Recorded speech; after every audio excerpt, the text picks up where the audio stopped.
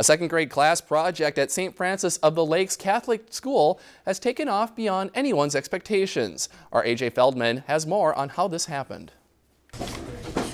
Hundreds and hundreds and hundreds of postcards making their way to Kelly Engel's second grade classroom. Oh my gosh, how did we get this many? How did we get this much mail during spring break? You can thank social media for that. After the St. Francis of the Lakes classroom joined a project where schools send postcards to each other, they got a less than stellar response.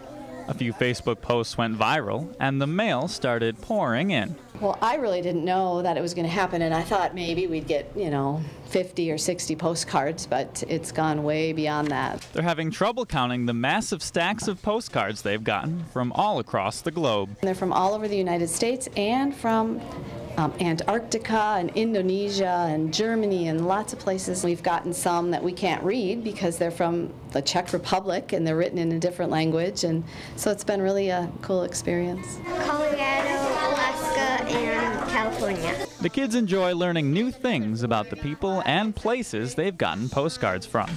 I like when you look at the postcards and you learn about different animals and you know what the people's favorite food is and their name. The part where we read them all and see what state they're from and how, how you learn some things about the state.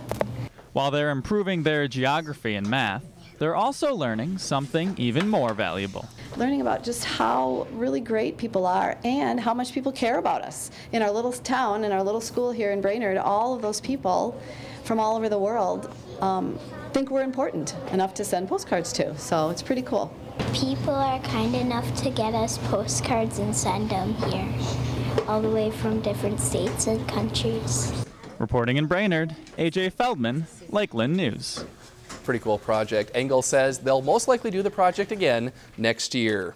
If you enjoyed this segment of Lakeland News, please consider making a tax-deductible contribution to Lakeland PBS.